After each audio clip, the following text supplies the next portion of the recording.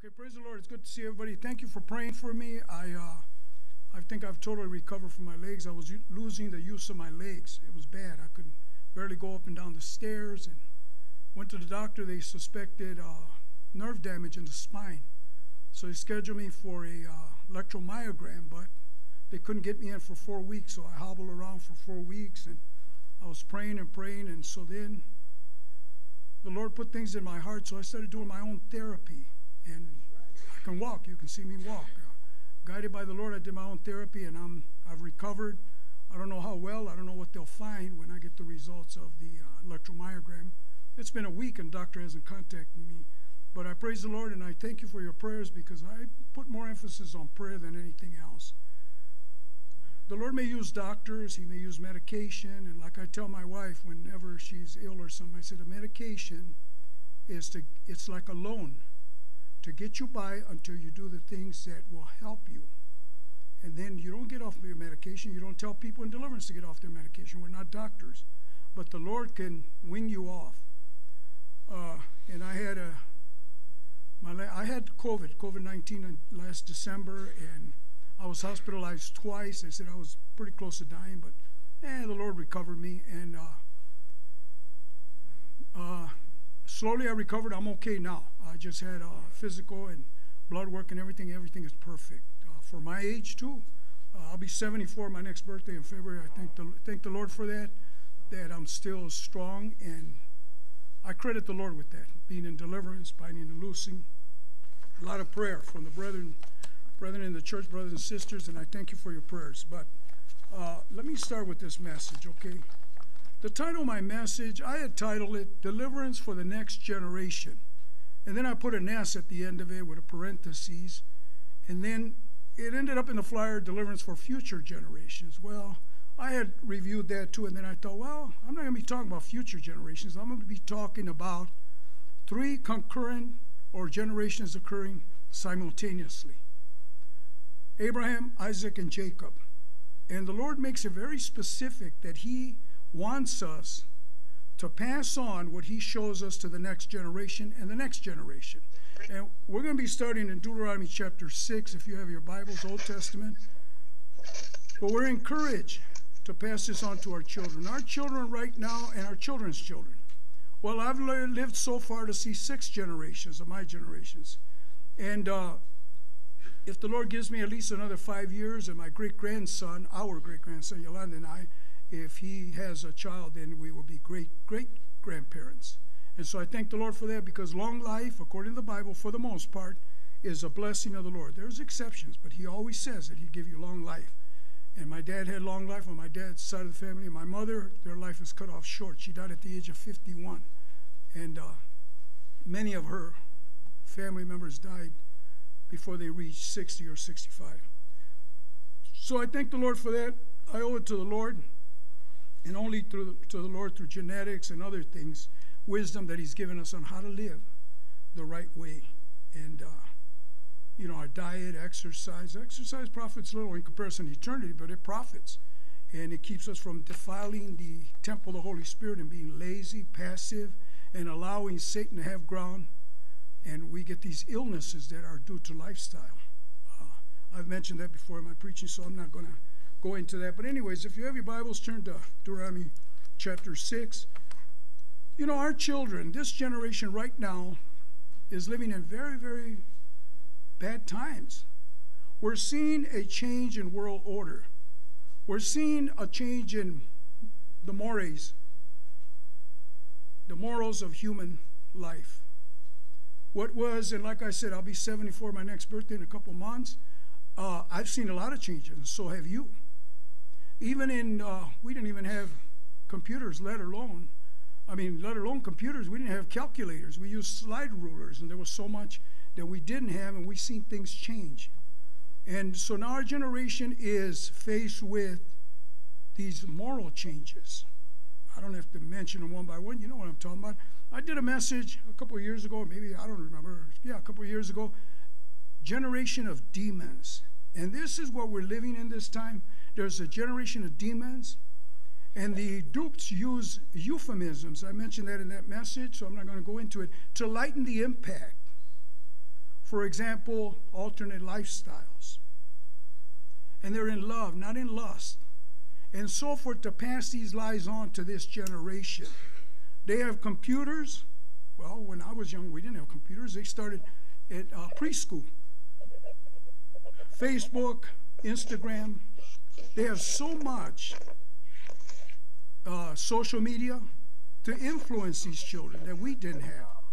And so to live that separated life for the Lord becomes more difficult. And it's easier for them to be swayed. However, the Word of God says, raise up a child in the way he should go, and when he is old, he will not depart. Raise a child in a godly way. My kids were raised here at Hegwidge. My youngest was 3 years old, and my oldest was 14. And today, they're useful members of society. They backslid. My sons became drug dealers and so on and so forth, but the Lord brought them back, and today they're all living, maybe not perfect lives. None of us are living perfect lives, but they're living according to God's will in a sense, and they're useful members of society. I had one son that went to prison for 4 years, and if we really look at it as the way the Lord protected him, housed him in a prison so he would not be facing capital punishment with all his colleagues that are right now in prison and facing charges for those crimes and punishment for the crimes they committed while he was in prison. So I thank the Lord for that. And while he was in prison, he said that my voice kept coming to him. The Lord was speaking to him in the form of my voice, and the Lord assigned a pastor that was in prison. I don't know if it had to do with taxes or what, to minister to him. So I thank the Lord that all in all, he's in charge. He works in us both to will and to do of his good pleasure. However, like I always say, God's part we can't do. Our part he will not do. There's a lot of promises in the Word of God that say, if you do this, I will do this. They're conditional. And then there's unconditional promises like Abraham, that he was going to bless him. And then he told David, if your kids continue in this way. So there's a lot of conditional promises, unconditional promises, and there are futuristic promises that are going to come to pass no matter what. We can't change them. The book of Revelation is loaded with them and showing. And all through the Bible it shows these things that are going to come. And one of the things is this one world order is coming to pass, and our children, our grandchildren, our great-grandchildren. Right now I have children, grandchildren, and great-grandchildren. And like I said, if I live any longer, we're going to have another set there. We're going to have great-great-grandchildren. And so the Bible gives us a formula for helping them. The Bible is very explicit on our part. God's part we can't do, our part he will not do. God does bless our children. There's something called the blessings of the fathers. Eli was blessed because he paid tithes in Abraham. The blessing came down the bloodline. And also Jehu's son were to sit at the throne of Israel for 4 generations because of what their father did, their ancestor. And we see ancestral curses, sins of the fathers coming down the bloodline. You that understand deliverance and spiritual warfare, you understand this. And so we break curses over ourselves, our children, grandchildren, great-grandchildren, because they go down to the 3rd and 4th generation.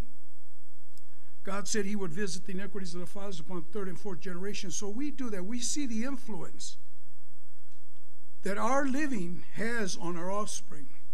And so if we follow God's prescription from the beginning, many of these things could be avoided.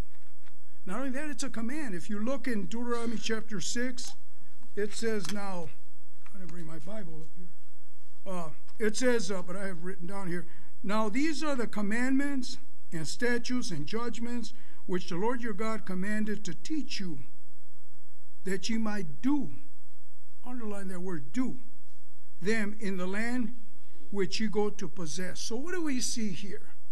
What I see here, and the more you grow in discernment, discretion, and all these things that come about after you get deliverance from so many spirits, see, one of the objectives of deliverance is to remove all the obstacles, all the blindnesses that prevent you from seeing clearly the Word of God.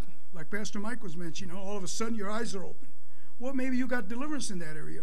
Deliverance could come by the studying of the Word of God, by appropriating the Word of God. Well, that's what we're doing when we cast out the demons. There Eviction notice was signed 2,000 years ago. They're squatters. They must go. And when we break the curses. So, we see right here, Moses is talking to the Israelites. He says that you might do them in the land which you go to possess it. So I see this, that he's talking in a future tense. So I see what he's about to say. It gives me an introduction. He's about to show them to make a preparation. For what? For their deliverance. If you know the Bible, I'm not going to go too much into it, but you know what the Jews did in the wilderness. How they didn't enter the promised land, but their children did. Because they disobeyed, murmured, and complained. They were so self-sufficient. I'm going to be extracting concepts and exposing evil spirits here. It's up to you to catch them. And it depends on where you are spiritually will determine what you catch. That's why as I was talking downstairs, some people say, oh, I don't like that preacher. I don't agree with him. Well, the disagreement may be due to your spiritual blindness, or it may be due to his error. And it merits asking the Lord, okay? Because nobody's perfect.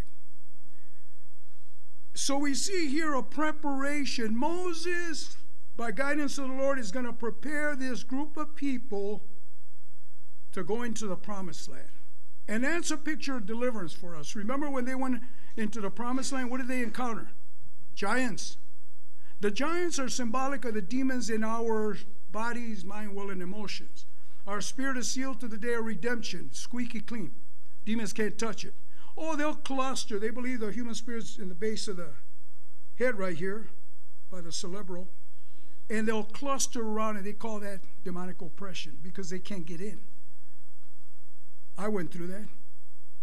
But even though our spirit is sealed, our soul, mind, will, and emotions, and our body continues to be contaminated. And that's where we work out our deliverance. Working out your own salvation, your own deliverance, it means there. The engrafted word, which is able to save your soul, mind, will, and emotions, and your body. Present yourself a living sacrifice, Romans 12:1 and 2. Present your body a living sacrifice, holy and acceptable unto God, which is your reasonable service, your spiritual service. And being transformed, it's acting upon you. God is going to transform you by the renewing of your mind. As these demons come out, your mind is renewed. As Pastor Mike was saying, that's why you'll see things you didn't see before. I'm constantly seeing things in the Word of God that before I hadn't seen it. I've been in deliverance since 1984, and it's going to continue. So we see here a preparation as they're going to enter the promised land. They're going to enter the promised land, but first they must be prepared. In the same way, remember, this is a parallel for us. The Old Testament, the New Testament is in the Old Testament concealed. The New Testament is in the Old Testament concealed. The New Testament is the Old Testament being revealed. So they go hand in hand. And so it's important to study the Old Testament along with the New Testament. Where in Ephesians chapter 6, it says that we battle not against flesh and blood. The weapons of our warfare are not carnal. That's Corinthians. It says our enemies are spiritual forces in high places. Put on the whole armor of God that you might be able to stand against the demonic attacks. And so it's talking about principalities, powers, rulers of darkness. This is rank in the unseen world, in the heavenlies. And so as we grow in deliverance, as these obstacles are removed, we start to move into the spiritual world. And our Christ-likeness starts to develop. But it's an integral, as we make the Word of God an integral part of us. I've mentioned that before. You have to own it. It must become yours. Or else you may just have a religious facade. The definition for expository preaching, I like it because this is the way it goes. The communication of a biblical concept derived from and transmitted through a historical, grammatical, literary study of a passage, biblical passage, in its context, which the Holy Spirit first applies to the preacher and then through the preacher applies it to the hearers. One of the biggest problems is that many preachers are preaching what they don't practice. And as you grow in discernment, I might as well say this, you're going to notice it, you're going to see it. Why? Pray for them. Because they are God's anointed, they're called to that position, and that is God's job to deliver them. And listen to the other parts. Don't become blinded that you don't hear what the preacher is saying because you're hooked up on his incorrections and where he's not hitting the nail on the head. Pray for him. Pray for me. I pray for you, and the more you grow in discernment, believe me, the more you're going to see. And God counts us to be spiritual warriors. The binding and loosing, the spiritual warfare, hitting in the heavenlies. Wow. As you move through this, you see by experience that this works. I was talking about my illness, losing the use of my legs. Boy, you better believe I bind and loose it. I did spiritual warfare. Lord, if this is of you, if it's an affliction to keep me humble and useful in your kingdom, Lord, let it be. However, if it's attack of the enemy, I will attack him with all my might that you have given me. Because you gave me power over all of the power of the enemy, you said, Lord. That delegated authority, and I'm going to use it no matter how I go down. We learned that. I'm not talking about myself. I'm talking about you, all of us. I hear testimonies about binding and loosing in spiritual warfare. However, it's not all about us in our generation. As we read on here, it says, but first I want to cover this. You notice that it says commandments, statutes, judgments, which the Lord your God commanded you to teach you. Number one, we learn. He's teaching us. He's explaining. Because when you come to the Lord and you study the Bible, guess what? Many things are redefined in your life. The way you saw something, you no longer see it that way. Somebody asked me a question this morning downstairs, and I enjoy questions. What's so important about that? I said, because if you have discernment, you will see that the person that uses this is biased and feeding the people their bias. They're making a claim without substantiating. And anytime you make a claim, you must be ready to substantiate it. The Word of God does. It says in the mouth of 2 or 3 witnesses, His Word is established.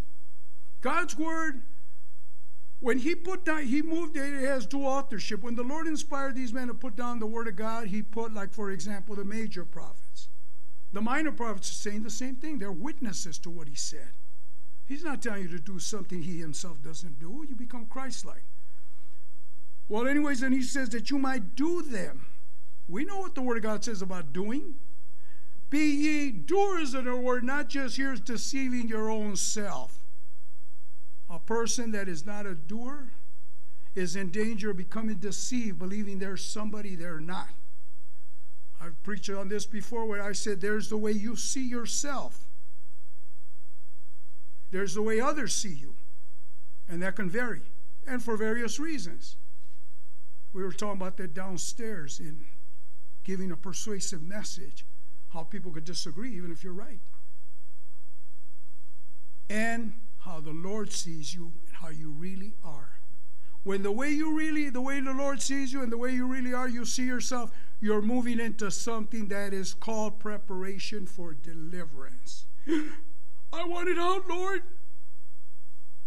And then the demons start to scream out and they come out. That's deliverance. And it's all preparation of the Lord as we get into His Word. Look at the value of the Word of God, of getting into the Word of God. So He says, I want you to notice something first. Because people get hung up on this. The commandments. The 10 Commandments, we're not under the law and whatever. People always, by the time you get to be my age, you probably heard just about every argument people have to disprove you. Because there's darkness in them. They don't want it.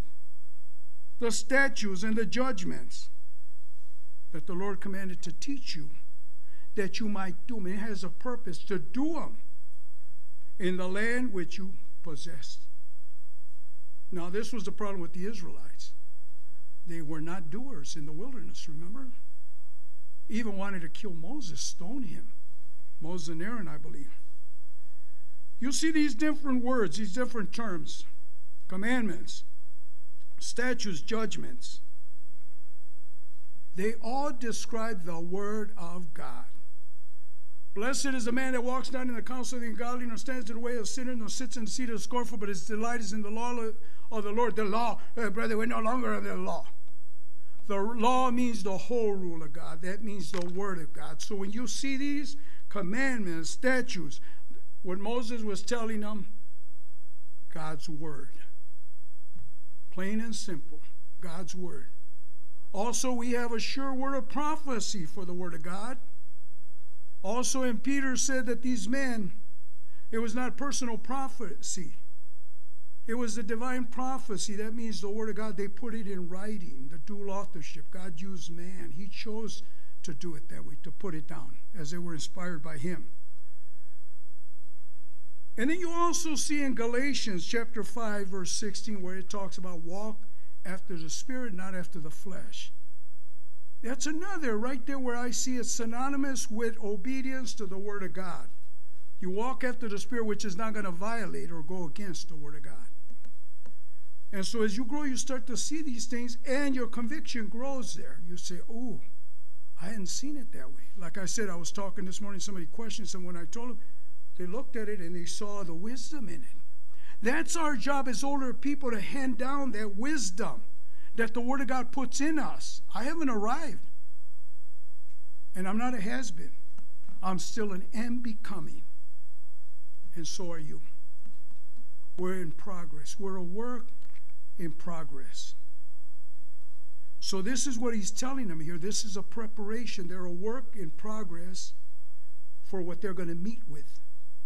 And I'm going to have to get my Bible. I hate to move away from this, but how can I read the scripture if I don't have it with me? You'll see in Deuteronomy, this is it, and I'm going to show you what they're being prepared for. And you'll see it. It's been there all along. And I'm going to do some reading because then I can develop it. In chapter 6, verse 1, he says, now these are the commandments, the statutes, and the judgments which the Lord your God commanded to teach you, that you might do them. I read that. In the land whither ye go to possess it. This is a preparation, so when you get there, you must put the Lord first. No other gods, because you're going into a land where they worship foreign gods. You'll see it here. For lack of time, there's a lot I'm not going to go into there. But anyway, so then he says that you might as fear the Lord, or reverence. Well, as you grow in the Lord spiritually and in your Christ-likeness, you don't have a fear of God. And your upbringing determines how you see the Lord. If you had a father or leaders that were very mean, you may perceive God as an old man with a club ready to beat you over the head for anything wrong you do. He's a God of grace. Okay? That you may fear the Lord. So as you grow, I notice, I don't have a terror of the Lord, a fear. I'm not afraid of God, but I'm afraid I might hurt him. Not that he might hurt me. Because everything that he's allowed in my life, nothing by any means hurt you.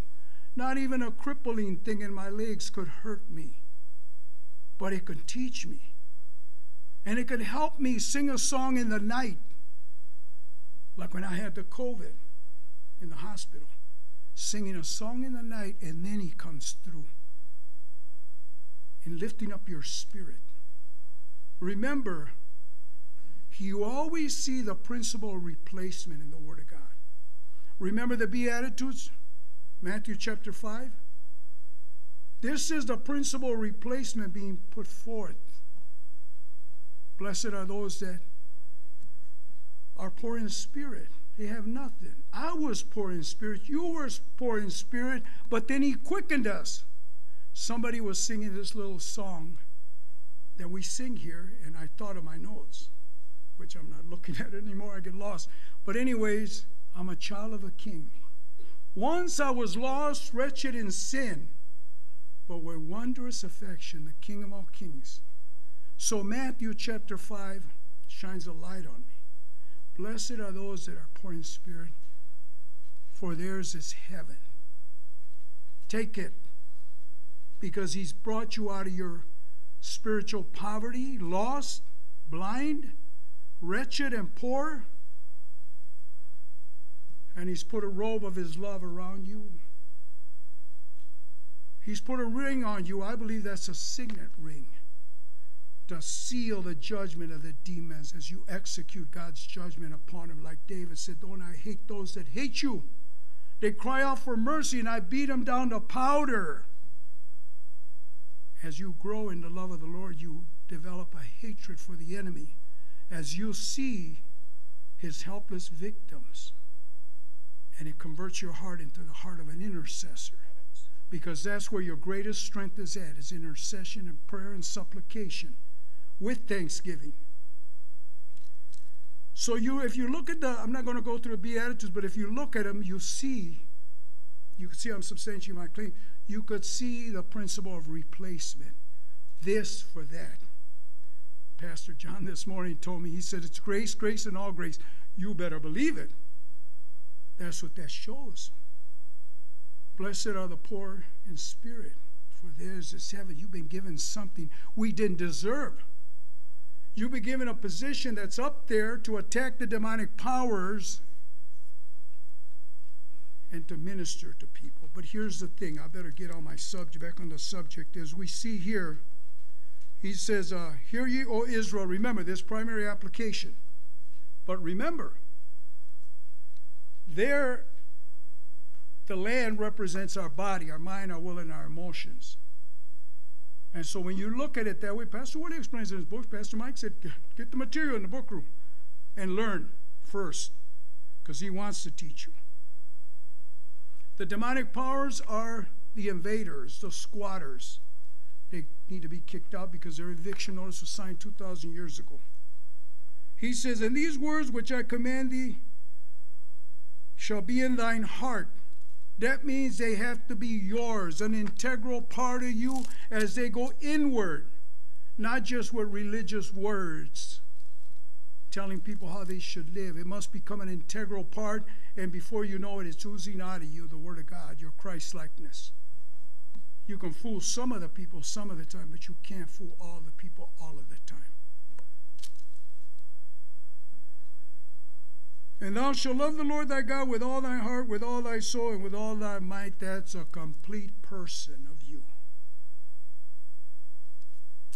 Your undivided, total love towards the Lord, giving him the preeminence. Everything else takes second to him, is what he told the Israelites. And then watch this in verse 7. And thou shalt teach him diligently. Thou shalt teach him diligently unto thy children. That's your offspring. And shall talk about them. Watch this. Talk about them when you sit in thine house, the home. House becomes a term. It means your home, your family, life. When you sit in your house, when you walk by the way, that's when you go out. I remember coming to church at Hegwage when my kids were little. They grew up here. I think one of the preachers said that most of the couples argue on the way to church. I thought, we don't. I'm talking about the Word of God to my kids. We continue our Bible study. We left at home. We're not perfect either. And then when we got here, Pastor Woolley was confirming everything I said. I said, oh, thank you, Lord. That's how you grow in faith. What I was talking about downstairs when we were in a group there, not only me, but a sister over there and all the others that were there, the Lord will confirm it. And if there's error, he'll expose it if we bind and loosen and we see clearly as he guides us. Teach them diligently. That's making an effort unto your children. And then it says, and when you walk by the way, and when you lie down, and when you rise up. What is this saying? All the time. I got to speed it up because I run out of time quickly. That means all the time. that means God has the preeminence in your home. You know, one of the sad things I saw? My wife and I, we were out in the mission field for many years. We did conferences, seminars. I was the only preacher. The pastor got out of the way, gave me the church because they didn't know about deliverance. Lord said he would make me a teacher of teachers. And I didn't understand it until I first preached at the men's leadership conference. I thought, we got a lot of pastors and whatever, and a lot of them got deliverance, hit the floor. And when I went to the conferences, I was teaching teachers. Pastors that had been pastors for years but didn't understand deliverance. Big deal. It's the Lord doing it. Nothing, no calling to get proud about. And I see some teachers here that call me for advice and for godly counseling. But anyway, so David said, thou hast made me wiser than my teachers. Wow. That was always been my goal, to get my kids to excel beyond what I did. My dad continuously pushed us. He said, son, I didn't have an education. You have an education. I couldn't make nothing of myself. My dad was the first generation in my family to wear shoes full time. And when he came down here, he brought us down here to help us, his children, his descendants. And I remember him. And I thank the Lord for all the teachings of my dad, imperfect dad with all his faults and failures. And my parents. I disobeyed. I did like the Israelites. Murmured, complained, fell in the wilderness. The wilderness represents the world. They came out of Egypt. Egypt represents the world and Pharaoh, Satan and that. They were bondmen under Pharaoh. We came out of Egypt, symbolically. And then going through the wilderness is to get these barnacles to prepare you for deliverance. But you must have the Word of God. Teach these commandments. The Word of God first get them in your heart. And then you lead by example. Number one, Paul told Timothy, don't let anybody despise your youthfulness, but be an example. All through the Bible, you'll see that we are to be examples. Many times, we're bad examples. I'll pick on myself first when I disobeyed the Lord. Because I grew up in a Christian church, but I backslid. I have a life of backslide. I taught my children through implicit consent. After that, I saw many Christians, even pastors, teaching their children through implicit consent. Don't smoke, don't drink. The child looks at it and says, without even thinking, this is a God I can get over on. He doesn't mean what he says, because they put their father as their role model, and he is.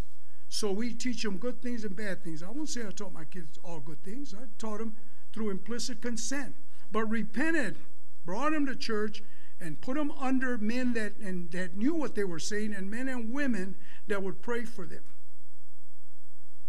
When the devil was condemning me because my children turned out bad, they left. Once they grew up, they didn't have a choice. They had to come to church. Thursday night, Sunday morning, Sunday evening. And my wife never questioned it. She was right by my side. Those are things that we did right. When I was being condemned by the enemy, the Lord spoke in my heart. You did the best thing any father could do. You put him here under the authority of godly men and women. And my kids practice deliverance. And today, one of my sons, we went out on vacation to Tennessee, Smoky Mountains. Somebody asked me, I said Rocky Mountain. No, Smoky Mountains. Rocky Mountains are on the other side. And when I reminded my son of something, he told us to leave our vehicle home, ride with him and his wife and his kids. I tried to remind my son of something. He said, Dad, who do you think was my teacher? That explains it all. And throughout my Christian life, I've seen parents, even myself. Oh, you tell your child you shouldn't drink, but you're over here every once in a while toting a weed. I've seen it in Christianity or in the churches. And so he goes on and he says, teach them to your children. It's not for us to keep. See what happened? We have good examples in the Bible and bad examples. David failed to discipline his kids and suffered tremendously. We know the story of David. When Ammon raped his sister, and then Absalom killed him, David didn't punish the young man, and it brought disaster upon the family. David made his mistakes also. But then we also see fathers and mothers that succeeded. Hannah gave up her son to Samuel to be raised as a godly man, godly child. But he says, teach them diligently to your children. It says, when you walk by the way, when you sit, lie down, and when you rise up. This is all the time. This is a biblical family. The center of that family is what the Word of God says. Some make the mistake and say, well, the pastor said this, the pastor said that. No, what does the Word of God say? And then when you're demonstrating it by example, living the godly life, you're passing it on to the next generation. But remember what he says here. To thy sons, verse 2, and thy son's son. We see that in Abraham, Isaac, and Jacob. They lived together. I have that in my family. We're a very large family. I've seen 6 generations in my time. Right now, my wife and I have our kids' kids, and our kids' kids. And they all, for the most part, many of them go to church and they learn. And they've been under my Bible study. Again, not that I've done perfect, but I made an effort to put them in the hands of the Lord, and we pray for them diligently. That's one thing that I will do. I can pray, even if they're rebellious and want to go the way of the world. What made me sad one day is we have a lot of family gatherings. We have a big house, big home. We got plenty of property, swimming pool, and everything. God has prospered us from nothing to having spiritual wealth, materialistic wealth. I retired 21 years ago because the Lord led me on how to be free so I could minister out in the mission field and do what I had to do with my family. I spent a lot of family time. There's 2 basic cultures in the world. Individualism. Me, myself, and no more. Me, my four, and no more. You may have that spirit in you. You don't know. You'll ask the Lord. And there's the familyism. That's the culture of the Bible. Esteem others better than yourself. And I come from a familyistic culture. I was just talking this morning to a sister here. Same background, same nationality, same culture, and the other people that were there. And show how we familyism. You esteem others better than yourself. You look out after them. And that carries over in the church and then in the community. The problem with the church is they're in such miserable conditions because the parents, number one, at home, failed to teach the children what we're seeing here, discipleship. And then the grandkids, discipleship to the Lord. And we've seen deteriorating families, split homes, all because the Word of God has been missing in the home. And sure, we're responsible. Number one, you see, it starts with the individual here, and then it goes to the family. But the responsibility is on the man and then the mother to pass it on to the children. Like I said, my kids didn't have a choice whether to come to church or not. That wasn't even in their vocabulary. My wife didn't even question it. And when you're looking for a pastor, number one, in Timothy and in Titus, it says that he must be blameless, the husband of one wife, no promiscuity, no adultery. But then if you look a little closer, he says, one that rules over his own house, having his children in subjection, because if he doesn't know how to keep them in subjection, how could he teach in the church of God? How could he keep it? And that's the problem you see. The training ground was missing there, and this is what Moses is teaching. It starts in the home, and you pass it on. And that's the thing about the familyistic culture. If I have something here, and even if it's something to eat, and I see someone, I can't help but share it. The individualist says, it's mine, I bought it. We had conversations when I worked years ago. I worked at a shop, and then I moved into an office position, and I saw it everywhere. I worked among a lot of men, and then women later in the offices, and the men would say, did you notice how the men that are family men, married, and have children are totally different than these men that never had children, never married. They're selfish, stingy, and greedy. They never learn how to share. And so maybe this is why Moses is saying, teach it to your children. And look at it. Abraham, Isaac, and Moses were in the same tents. And these generations ran concurrently with each other, simultaneous. They were the next generation and the generation following off of that, and there was a command of the Lord. I had my great-grandkids come up to me and say, Grandpa, how come the Bible says this, the Bible says that? I said, oh, you're learning in Sunday school, huh? Well, they told us Jesus, and I tell them, and my word is the word of authority. And I'll show them in the Bible. So parents carry a lot of power of influence. But sadly, I've been thinking a lot about it and asking the Lord, Lord, I've been a preacher all these years, ministered to so many people. Who is going to fill my position when I'm gone? Because Yolanda and I, my wife and I, married, it'll be, I think, 52 years in January, are now the elders. They come to us for spiritual advice and marriage ministering and everything. Lord, who's going to fill our shoes? Will all this disintegrate? And the Lord answered me, because the majority of my family now is coming back to the Lord. Amen. My kids are going, they don't come here. We go on Zoom for the most part. They stop coming here. They go to a church that's doing deliverance. And with them, they pulled in, my children pulled in grandkids, great-grandkids, friends, families, couples, and they're having their mini revival there because they're coming. A lot of them are coming to salvation. A lot of them are rededicating their life to the Lord. Yolanda attends the church with them. I thank the Lord for that. And the pastor mentions me sometimes. He refers to me as Andrea's dad. There's no coincidence. There's no coincidence that he's in deliverance. And I believe he gets on our website. I don't know. The last service, he was preaching on binding and loosing and taking that authority. And then he was ministering also. When my kids were here at Headwatch, I had 9 set of ears, 9 set of eyes.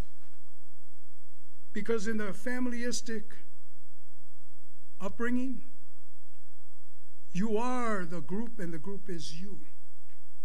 I had 9 set of eyes. When the church went through the splits, I had all kind of information coming to me, and I still do, of what's going on in that church. And I pray for that pastor. He's a dedicated pastor with his wife with him and his children there.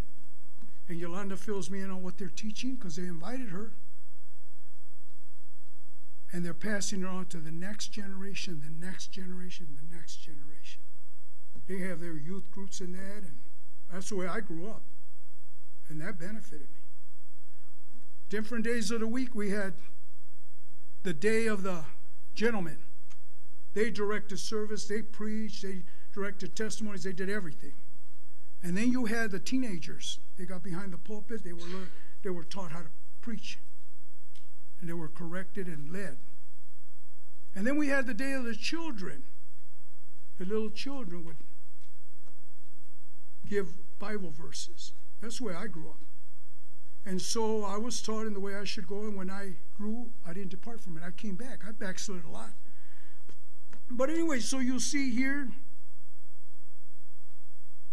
we are to pass it on. Binding and loosing, spiritual warfare, and deliverance. There's a way out. When those things just don't budge, let me pray for you, son. Let me pray for you, daughter. Let's have your mother come over here. Let's have your brothers and sisters lay hands.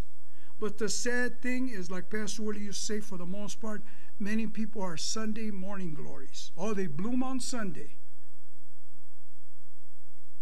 One time, a preacher, I won't mention from what church, was talking to one of my family members. Like I said, I had 9 set of eyes, my wife and I, 6 kids, and then 1 grandkid, and then another one that we helped raise. They all attended Headwatch here.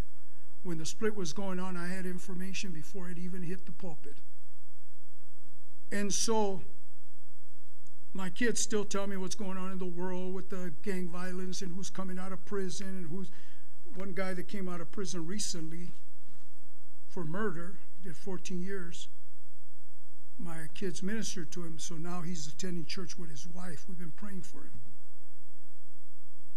And so I got a lot of information, and I saw one of my family members says, one of my kids, they were talking to one of the preachers. And they hung up the phone, but it didn't hang up completely. Oh my God, was he railing into his wife? Curse words and everything. And they were shocked. Oh my God, but he preaches a sermon from the pulpit. I said, that doesn't mean anything. It's what's in the life, what has become yours, what is oozing out of you. My wife and I talk about these things. I said, it's in my heart not to take that. It's not mine to return it. It's in your heart not to disrespect the pastor. It's in your heart to honor the children and teach them. Just like anybody else, you don't lord it over them because they don't have a choice until a certain age. Sometimes we have to make decisions for them, but when they get old enough, like my son said, who do you think taught me? Who do you think I learned it from, Dad? And so then after that, I rested assured because I was so independent and driving my own car on vacation and whatever. And so we are to pass it on. Are we passing it on to the next generation? Where will this deliverance go? Are the numbers going to continue to dwindle as the New World Order comes in, where Pastor Willie says in one of his books that the time is coming when only those that are armed with the spiritual warfare and the weapons of their warfare will be able to survive the onslaught of the enemy? Because, as I say, we are living in a generation of demons. But I'm going to end with this. He says to love the Lord, thy God, with all your heart and everything. But then I want you to see something here. And that's in chapter 7. It says, and it shall be our righteousness if we observe to do all these commandments which the Lord our God commanded us. And then it says, when the Lord thy God shall bring thee into the land whither thou goest to possess it, and cast out many nations before thee, and the Hittites. Then he warns them, be careful you don't forget. If we don't give the Lord the preeminence, we soon forget to incorporate his way in our decisions. It happens. It could happen to any one of us. And then later on, I'm gonna close my Bible because I'm out of time, where it says, and when your children ask you, what does this mean? Tell them we were bondsmen in Egypt. That's why last time when I preach here, I talk about my testimony. And people had the nerve to tell me, you're bragging on yourself. I said, no. Get a life. Get some discernment. I'm bragging on what the Lord did with this drunken, no good bum laying in the street, headed for divorce and to destruction. He took me. I was poor in spirit and incorporated the principle of replacement. Beauty for ashes. A garment of praise. And he did that with each one of us. That's why it says, by prayer and supplication, with thanksgiving. And I will forever be thankful to the Lord, and I'm sure you will too. But it says, when thy children ask. This is why many times when I'm preaching, I'll give my testimony. Because three fingers point to me as I minister to whoever is within earshot of my voice. May the Lord bless you. May you consider everything that was preached here at the workshops, Thursday evening, Friday evening, and all day today. And then ask the Lord for your deliverance tonight. That if there's anything here, I didn't even cover, never do cover what I want to, but how are you going to help the children? By incorporating the principles of deliverance in helping them to rid themselves of this bondage. It can be done. And then it's out of your hands as a parent. And somebody may say, well, I don't have children, I'm not a parent. No, but you're a steward of God's word to pass it on. The pastor's here. That's why it talks about it, like I said, Paul told Timothy that this guy must be blameless. I mean, this goes for all of us. He can't be a brawler, a drunkard, because he's leading by example, by implicit consent. He's destroying the work instead of helping it. In other words, your actions are so loud, I can't hear what you're saying. I rest my case in the Lord, and thank you for your prayers. Please continue to pray for Hegwich Baptist Church, the families, and all those that tune in on Zoom, on YouTube, and pray for the messages, the material out of the book room, and everything that goes forth. I thank the Lord for you. I thank you for Hegwitch for all the years that you put up with my family and me. When we were in the rags of our sins, coming, crawling here, and I see Brother Jason, the little guy, not very little anymore. He's grown and grown in the Lord, I'm sure, in his family. My wife told me about your daughter coming to the Lord. I praise the Lord and I rejoice with you. That's the familyistic spirit. It's in the Bible.